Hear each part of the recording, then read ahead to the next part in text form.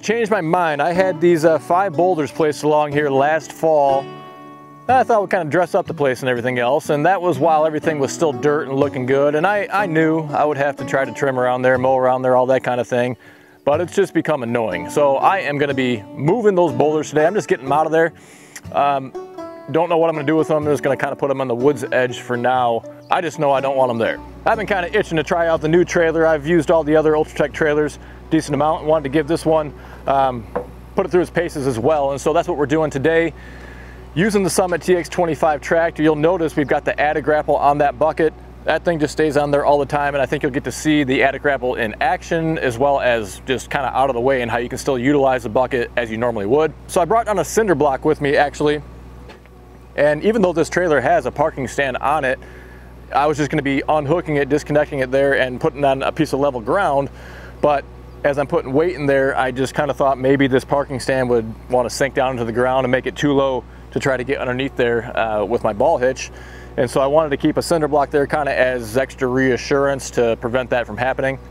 You know, and everything's a bit of learn as you go, and hopefully some of what you see here you can use to shorten your learning curve, or, you know, I mean, some of you out there know it all already and you don't have to worry about that, but positioning the weight in here, determining how much weight you can put in your trailer, is something that just kind of comes with experience, and every trailer is a little bit different, you know.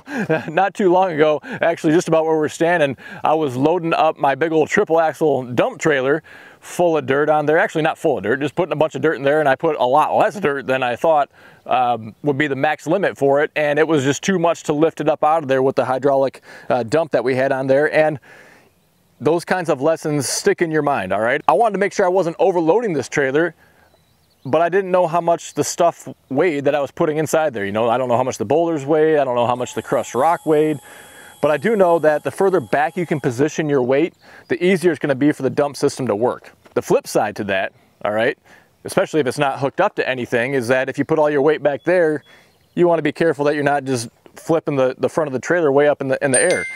And now this tandem axle is shifted back, all right, towards the rear of the trailer to kind of help prevent that too. And you don't want to have too much tongue weight in the front when you're hooked up. You don't want to have too little tongue weight and have all your weight way back here and have everything raised up in the air. You know, it's just a balancing act, all right? And so you got to kind of be aware of all this stuff, and it's seldom going to go perfectly, but you want to get it pretty darn close. I think it goes without saying to just try to keep everything balanced and centered as much as you possibly can on there. One important safety thing I do want to mention though is with the position of the tongue on your trailer, all right? When you're using one of these trailers, or any trailer, anything that you have hooked up to your receiver. You know, a lot of you guys are buying these trailer movers that we sell. Keep that tongue down low, all right? You can see I've got it here even with the axle, or maybe even a hair lower. You don't want that way up in the air here, all right? You want to keep it down low. You don't want anything to try to cause your tractor to tip over backwards if you get in an awkward situation, maybe on a hill or on some pothole or some other goofy area. You don't have enough weight up front to offset that. Well, tractors are dangerous. We've talked about that before, so just use common sense, go slow, keep your loads low, and that goes for the receiver too. So that Add-A-Grapple works really well. You know, when you got a solid bucket on the front, you can't exactly see what you're doing. You know, you just got a big old steel plate in the way, but you can hear for it, right? You know, you can listen to those cues of when you're making contact with a big old rock, and then just let that Add-A-Grapple do its thing. I mean, the Summit tractor comes standard with the third function on the front, comes standard with a rear remote too, comes standard with liquid ballast in the tires.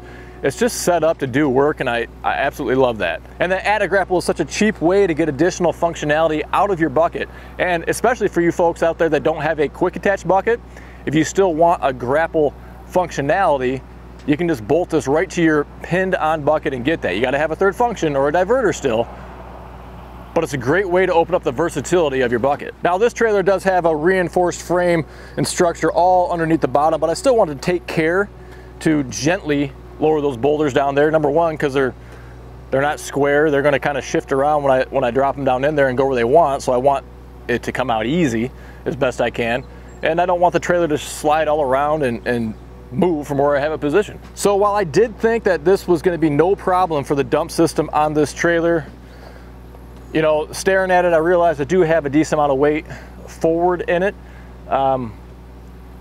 and like everything that I do, I probably misjudged somewhat the amount of weight that was in here. I don't know how much weight those boulders added up to, but it was pretty significant. You know, this has a really smooth kind of hard plastic or vinyl floor in it, so it was pretty easy to slide those boulders around in there and get them towards the back and let one or two of them just kind of drop out on its own. And you can cheat a little bit, right? You can lift up when you're parked and have your parking brake on and everything else and kind of stabilize your tractor. You can raise up that 3-point a bit to help increase the dumping angle as well. And so that's going to be a big benefit versus using this on a UTV or an ATV. But anyway, like I say, you learn as you go. Hopefully you take away something from that there to make it a little bit easier for you. So when they dropped off that big 3-inch crushed stone pile, I didn't really know where I wanted them to put it. And that spot, I guess, was as good as any for the time being. And I've got some ideas to use that the rest of that pile there in the future. I used some of it for the drainage ditch that's along the road that we just put in. And so that came in really handy, and it's nice to kind of have a stockpile. And in fact, I need to get some more topsoil out here just to have a stockpile of it. I've got some gravel that I've been using here and there as well. And it's just nice if you have the space to have the material on hand, so when you have a project come up, you can just dip into it as you need to. And that's what I'm going to do with this stone, but it's in the wrong spot. And so again, one of the reasons I was moving those big boulders out of the way and why I got to get that stone out of the way is that I'm gearing up to turn this area into wildflowers. All right, and so I want to get everything cleared out of there.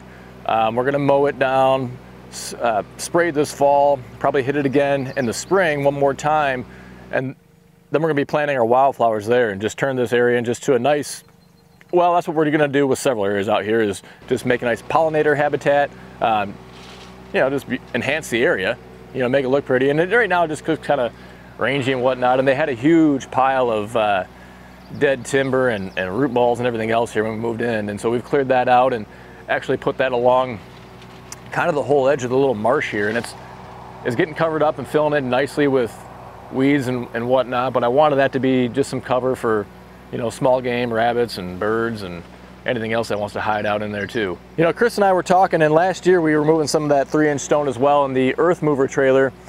I think we were only doing 2 bucket loads in there, not because the trailer can't handle it, but again because of the piston assist to get that up in the air so you don't have to do any manual labor.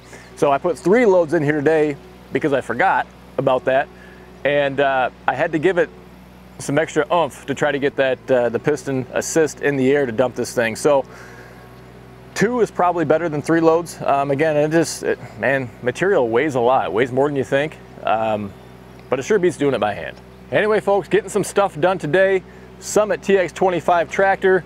Rhino hide canopy never hurts, I'll tell you that. Got the Ultratec trailer. This is their new model. All right, these sides all fold down, come completely off, so you can treat it like a flatbed trailer. Got things decked out, have our Speeco quick hitch on here, hydraulic top link, got our Versa bracket, you can put weights on here, obviously hook up a trailer, it has chain hooks, all sorts of stuff there too. If you want information on the products that we show in this video, go to our website, goodworkstractors.com. We ship all over the country every day of the week. And I like showing this stuff in the real world, how it actually goes, how it actually works. It doesn't always go perfect, but it sure beats the alternative. So if you want to look at other videos, we have over 700 out there already.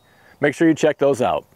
I want to thank you for taking time out of your day to stop by, and until next time, stay safe. We'll see you soon.